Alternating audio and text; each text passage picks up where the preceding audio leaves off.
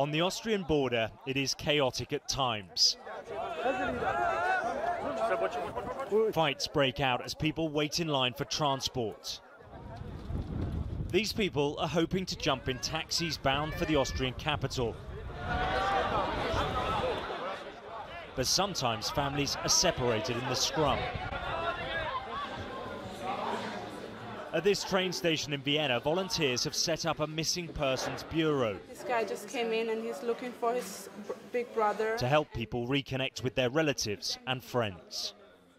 It depends. Sometimes when it's like with little kids, with kids it's most of the time easier because then they're somewhere at the police station or in a children's home, something like that, and then we call around, or when the person has a sickness or something like that, we can call in a hospital. But it's not always so easy. These people have still not been found. Their stories are heartbreaking. This 3-year-old boy was lost at sea whilst crossing the Aegean from Turkey with his family. A big wave capsized the boat, and his parents don't know whether he drowned or was rescued. Outside, we meet Adil from Iraq. He lost his son in the chaos on the Serbian-Croatian border. He went another way and you got separated. Yes. Lots of people together. Yes.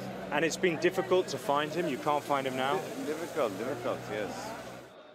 The flow of people here is constant. Groups of young men and families queue for train tickets, whilst children wait patiently by their sides. Over the weekend, more than 23,000 people have crossed into Austria, many of them now turning up here at Vienna Central Station. Now, this area has been set up by volunteers, and people here can get some rest, they can get some food over there, they can charge their mobile phones, they can even get advice from a lawyer on how to proceed with their asylum applications.